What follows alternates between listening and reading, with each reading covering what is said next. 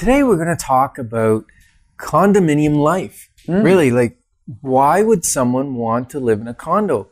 And we think it's for freedom, a freedom from many different things. So if you've ever thought of having freedom, or you live in a condo now and you're wondering, should you stay in the condo? Or you're thinking, should I move to a condo? Or what's the benefits of a condo? This is the show for you. So you might want to just stay tuned. And even if you're not thinking of buying a condo, we've got some extra tidbits that will come during this show. So First I got to ask. What? What's a condo? What's a condo? Yeah, so many people come in and they have an idea of what a condo is, but it may not actually be accurate of what a condo is. So let's clear that up right away. Well, condo is short form, actually, for condominium. And a condominium is where you own the rights to use, or the property inside the building, typically, and the outside and the common property, common areas, you own a portion of that with all the other people. So generally then there's a board of directors that looks after what to do with that, and then you have a maintenance company, and they repair the outside of your building and the grounds, and clean the snow and cut the grass and fix the fence and the deck and whatever needs doing on the outside. They just automatically take care of it, and you pay a monthly fee for that. So the only condos are these high-rise condos? No, lots of different condos. We have condos that are like a townhouse. It might be 2-story, 3-story. You might have stacked condos where you've got a floor that goes down to the bedrooms, and you enter on the main level, and then a staircase that goes up to another unit, which is kitchen, living room, and then bedrooms on the top level of that. We call it a stacked condo. There's condo apartments. Is there detached condos? Yeah, there's condo bungalows. Stittsville, there's some bungalows that are condominium, and so there's no ground maintenance to worry about. There's no shoveling snow to worry about. So those are popular as well. So what you're telling me is a condo is actually the ownership style, not the building type. Yeah, it's not a style of property. It's an ownership. It's a little lower level of ownership than fee simple. Fee simple would be a freehold where you own total rights to the property. And you can do whatever you want to it within zoning and whatever, building code. Exactly. Whereas with these condos, you'd have to get permission from the condo to make changes. Yes. So, good question. And now we're going to introduce ourselves. And you are? I'm Ryan Decker. And Ryan, you've been in real estate for how long now? Oh, shoot. 7 years? 6, 7? In there. Yeah, about that. Yeah. Well, I think actually you were brought up in real estate. I was, yeah. Because your mom went into real estate right after you were born, basically. Yeah. And then you got into it, I think, when I was 4? As soon as you went to school. 4, yeah. Yeah. So how long ago was that? I don't know. It's so bad at my age now. Well, 25 years 1994 was when I got my real estate license, January of 1994. So we've been helping hundreds, thousands of families make transitions from either renting to owning, to moving from a freehold to a condo, moving from condos to freehold, moving from the city to the country, from the country to the city. All kinds of reasons why people move. And moving from different countries to Canada. Yeah, that moving happens. out, becoming missionaries. There's all sorts of things that we help people move for. So right now, what we're going to discuss on this show is specifically condominium life, lifestyle, costs, that kind of thing. Why would someone want to live in a condominium than another property? And by the way, condominium sales have been climbing pretty much all year, and values are climbing, and inventory is going down. So that's good news. That's really good news for condominium owners. And for the market as a whole, because it's been down for quite a while, or at least stagnant. Yes. And now it's starting to grow again, which is awesome. Yeah. So people move to condos because they're tired of maintaining the outside of a building. Because sometimes it's that stage of life. Maybe we're getting a little older. We don't want to cut grass anymore. We don't want to weed the gardens. We just want it taken care of. I know a lot of people who are like, Ryan, I've got so much going on in my life. I got young kids. Maybe they have a husband, maybe they don't. And they're like, you know what? I just need less in my life so I can do more with it. And so they cut out some of these maintenance things, some of these having to save for a roof. It's less to think about, less to manage, and it's a great move for them. It's easier to budget. And some of the scary things about condos, like special assessments, have significantly been reduced since the Condo Act was redone and required that they would have engineers in every couple of years to do a study of what the maintenance would be for the next number of years out. And then they would look at the reserve fund and the amount that has been going up or going down and say whether the condo fee was sufficient. So people aren't being blindsided as often now with a large assessment. And my question right away is, well, how do you find out that information if the condo is doing well or not? Yeah, well, that's through the status certificate, which used to be called an estoppel certificate, but under the new process, it's called a status certificate. And your lawyer would order that at the time that you put an offer in on a property. And they're going to find out the minutes of the last meeting. So it's going to show whether there's any special assessments contemplated, if there's any lawsuits against the condominium for, if someone slipped or fell outside or whatever. Or maybe they have a lawsuit against a contractor that didn't do a good job or whatever. So you'll know all this up front. You'll know it. You'll know how much reserve fund there is, what the budget is, how much money they've spent the last few years compared to budget. Because I've seen condominiums where the management group tends to spend more than the budget every year. And so they're going the wrong way and they're dipping into the reserve fund. And other ones are being very prudent and the reserve fund is climbing. But you have to also weigh that against how much maintenance are they doing to the property. In other words, if our reserve fund may be low, but we just changed all the shingles on the place and we put all new windows in and new doors. And so the amount of maintenance upcoming is going to be small and they start building the reserve fund up again. Yeah. So you have to really understand what's in the document and what condition the condominium is in. And the lawyer will help you with that. So you don't need to be an expert when you buy a condo. We'll do that for you and the lawyer will do that for you so you'll be protected and make sure that you're getting a great condo. And there's a lot of other things in there too. Like if you bought a freehold, you may or may not know what building supplies were used to build the unit. There may be asbestos, there may not. However, in a condo, and I've ran into this year a couple times now, if there's in these older buildings, sometimes there is asbestos. And they'll tell you where it is, what it's in, and it's right in the condo documents, which is really cool. Very neat. Yeah, so if you're looking for more freedom in your lifestyle, then a condominium may be the way to go. And like we said earlier in the show, there's a lot of different styles of condos. So you don't have to be limited to an apartment because sometimes apartment style is what people are looking for. They want that style. They want the elevators. They want the view. They want the view. They want the amenities. And we're going to talk about amenities in a little while. But that's the style they want. Other people say, "Oh, I don't want to live in that. It reminds me of when I rented an apartment or whatever." And so I want to have something that's more like a townhome or even a single or semi-detached. That's a condominium. So the other reason, which is interesting, people buy condominiums is they cost less, typically. Which means what? Less down payment. Okay. So it makes it typically an easier level for first-time buyers to jump into. But also sometimes people are buying a condominium because they're moving they've had the trophy home or the big house or the medium house, and they just want to go to a condominium so that they have the kind of like lock the key and forget about it, go away, travel, go south for 2-3 months, not have to worry about maintenance or anything going wrong with it because no grass to cut, no garden to do, it's done. Everything's done. And so they may want it for that reason.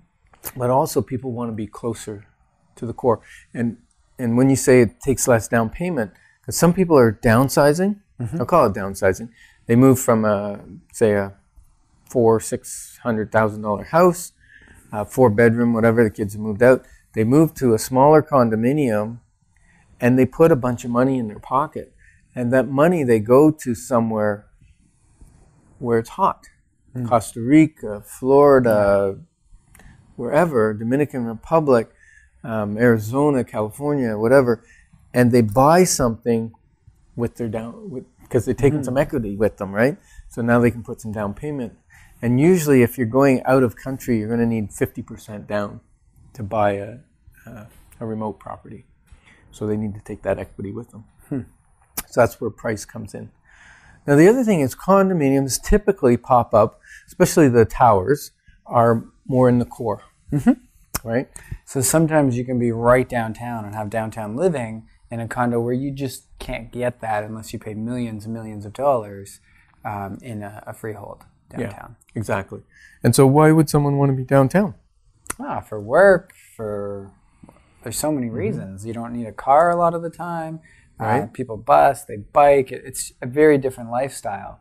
And they desire that. Right. Okay. And Less there's travel even time's there's great. even nice condominiums in the Glebe now that some of them even overlook the stadium. They can watch the soccer games and the football games with no charge. Actually, I think there is a charge. What? I think there's a slate monthly fee or something for being in those condo sides. Oh, is it? On that side. It's part of their condominium fee? And it's a little bit higher because they're on that side. I believe so. I could be wrong, but That could be. So they get to watch the hockey game that's coming up from their couch in December from their couch. That'd be That's cool. pretty Eh? sweet. We should get tickets to that hockey game. Yeah. Have you ever been to a live NHL outdoor hockey game? I don't think I have. No, that's coming up in December right after the Grey Cup. Cool. Because the Grey Cup's here, so they're installing a whole lot more seating in the stadium, temporary seating. And while it's there, they're going to leave it in place for a week or two. And after the football game, then they're going to put in artificial ice Cool. and play a hockey game between the Ottawa Senators and Montreal Canadiens. Ooh, big game. And and plus the seating, I don't know, I'd have to look it up, but I think it's somewhere in the 45,000 people or something. So that'd be a big crowd, right? We could get all the Montreal fans, because that would, be just a very small portion of the stadium, and get all the Ottawa fans and fill the rest. That's very cool. Condos. We're talking about condos. Well, what's cool about Ottawa, and this is just a side note to condos, is they've been doing a lot of things this summer to bring in tourism. I think they spent a couple $1 million on those giant robots, and they made so much more than that for the people coming in. For the businesses, from people coming in and paying for meals or whatever. So those kind of things Ottawa is really working on. And I love to see that because it'll affect values. It's just really Does it great. affect the values of condos? I think it will. Just because the whole economy's The economy's doing boisterous? better. There's more money. It's just, great place to be. Great. So we talked about you want to travel freely. That's a great reason for a condo. Sometimes they want the nearby support. The other thing where condos pop up is quite often near terminals of the transit way. So as you get the what do we call that? The O train? Is it called the O train still when it's underground? The O subway? I don't know. It's above ground, underground. Anyway, near the terminals, you'll find there'll be some growth coming. Because if you look at an aerial photograph of Toronto, you'll see there's clusters of tall condominiums in little groupings. And they get smaller as you move out of the city. But each one of those clusters of condominium towers is at a subway terminal. So it's really cool. And you'll probably find similar thing will happen in Ottawa. Yeah. So they want to be near support systems, hospitals, churches, schools sometimes, that kind of thing. And especially, like you said, it's a different lifestyle. Most people will want to walk. And they want to avoid stairs. So the stacked type of condominium doesn't suit if they're trying to avoid stairs, right? It's more for a younger crowd typically. And so that's still, And so with these apartment buildings, where people, and the difference between a rental apartment building and a condo apartment building is big, because often people take a little more ownership in their property when they own it versus rent. That's not always the case. It's often the case. And so when you're in a condo apartment, there's other people who own in that building, and it creates just a really cool environment. And amenities, you talked a little bit about those. So what kind of amenities would be in these buildings? Like what would cause you to want to live there? What's interesting is the amenities are morphing or changing based on the age of the condominium tower. A lot of them have outdoor pools. Some had indoor pools. Some of the newer buildings, they're not putting the pool in because a pool is a very high maintenance item. Expensive item Yeah. yeah. And what they put instead is a home theater. So they'll put in a 12 or 18 or whatever seat theater, and people can go down and watch DVDs and that kind of thing. They put more common space where people can gather and play cards or whatever. Throw a party. Yeah, they have party rooms. They have guest suites. So if you have guests coming over, you can rent a suite cheaper than putting them up in a hotel. Because usually if you're in a condo, you might not have guest rooms and lots of space to have company. So they have usually a couple guest suites to rent. Or if you're at school and you have one of these condos and your parents are coming down to visit you, they can rent there, and then they're not actually in your unit, but they're able to see you. That's a bonus. It's a bonus. They don't have to sleep on the couch. I mean, it's wonderful. What other rooms do they have? They have a gym usually? Usually, nice quite gym. Often a gym. Workshop sometimes. Yeah. Library, a games room, that kind of thing. So they create common rooms for a lot of the things that maybe in your house you had those separate rooms that you didn't use very often. Here it's shared, right? Or a study hall. The other thing that's really important is the underground parking. Oh, why is that important? Well, for a lot of people, especially in the towers, they're going to have underground parking. And there's nothing like getting into your car and it's warm even in the winter time. There's no snow on it. There's nothing to clean off. And you can wash it. You can wash it anytime, right? And the beauty, usually they have a wash bay, so they don't want you washing at your parking spot. But usually they have one spot that's got a drain and a hose, and you can wash your car there and then drive it back and let it dry.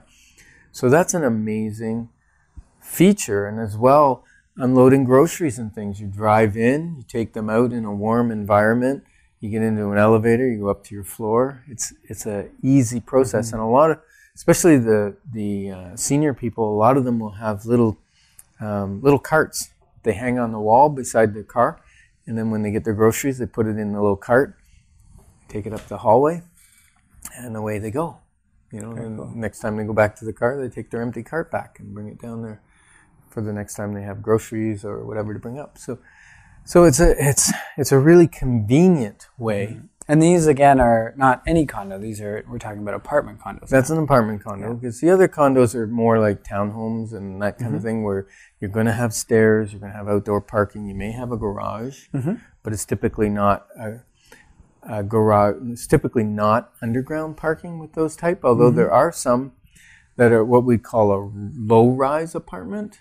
They still have an elevator. There may be only 4 floors, and they quite often still have underground parking. So yeah, there's huge variation in the type of condominiums that you can buy.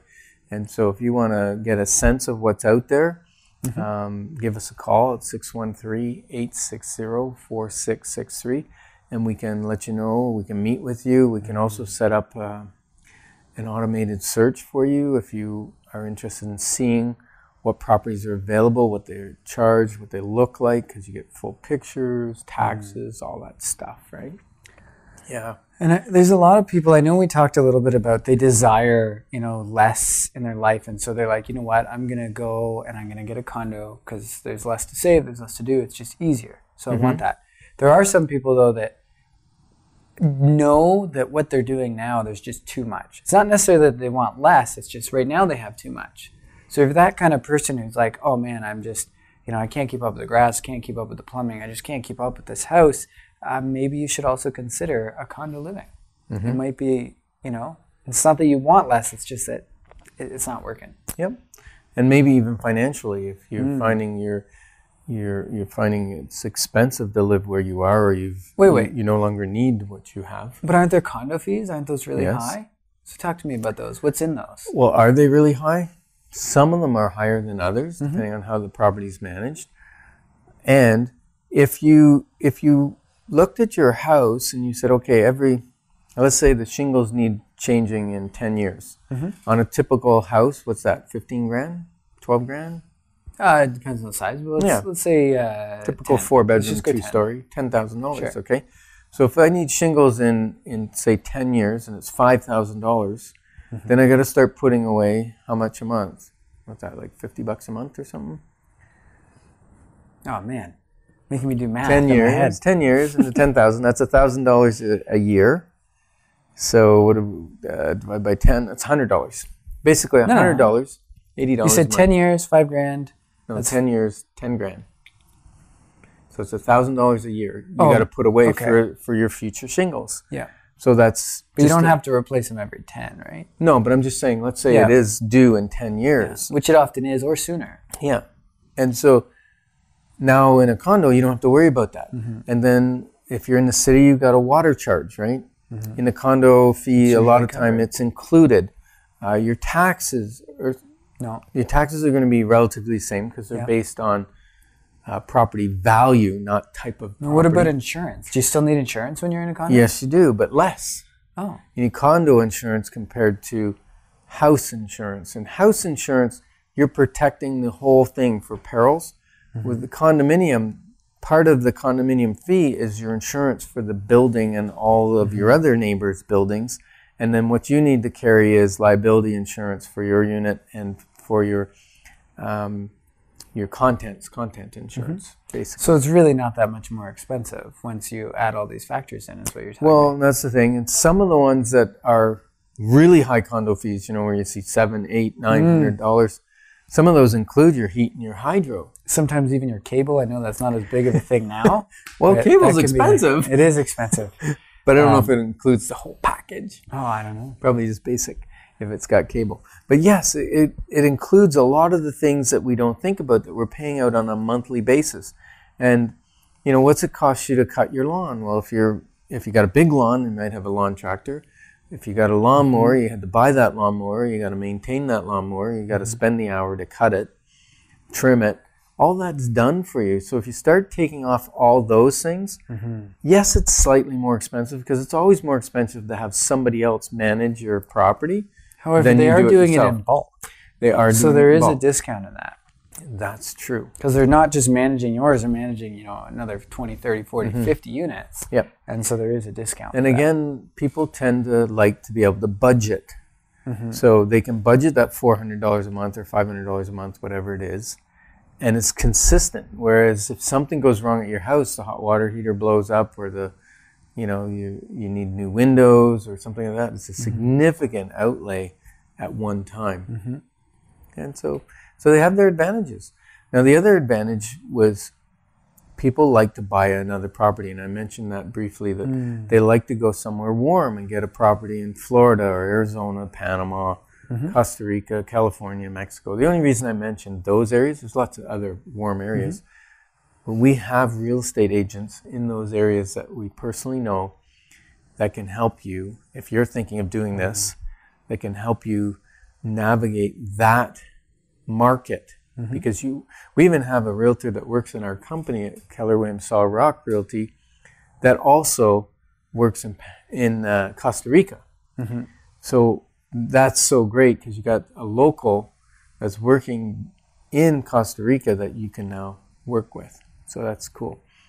And now with buying another property, because you're saving on the purchase, and if you need, let's say you're saving $50,000 on the purchase between a freehold and a condo of similar size and everything, if you needed a deposit of $20,000 for an investment property, that's an extra $10,000 you don't need. Yeah, times 2 properties, that's an extra $20,000. Yeah, you can do that. So I do know some people that they're like, you know what, I want an investment property. However, it's a little rich to get into freehold, and so they're starting to buy up condos. Yeah.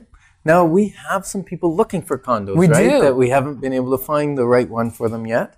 We have a lady who's looking for a downtown condo, but $300,000. So if you've got a condo that you were thinking of putting up for sale, give me a call, 613-860-4663, and we can discuss whether your condo might work for this lady. And then I think you have a client looking for a condo as well. I have a young gentleman that's a professional, really great guy, and he's looking to own his first property, and he's deciding to go with a condo specifically for this reason, to have a simpler life at home so he can do more things outside of the home. Very cool. And so what kind of price range and area is he looking at? So he's anywhere west side of the city. So And, west of Bank, west of no, so 416? Nepean, Canada, anywhere Canada, okay. west side. And what style of condominium? And he's looking for a row unit. Okay. And it could be 2-bedroom, it could be 3-bedroom, wants a garage, it's essentially a house and less maintenance, just less to do. Okay. And what price range is he in? Anywhere up to 300. Up to 300 as well. Okay. Yeah. So if you know someone that was thinking of selling their condo, they may just want to give us a call right away because we've got buyers that are ready, willing, pre-qualified, ready to buy. And maybe it could be a match, not necessarily a match made in heaven, but we can make a match and help two people. One to move on to where they want to move and one to move into where they want to move. So that's what we are. We're matchmakers, right? Sure. Yeah. Well, we want to thank you for joining us on the Inside Track on Real Estate. We trust that this was informative for you, and we wish you all the best.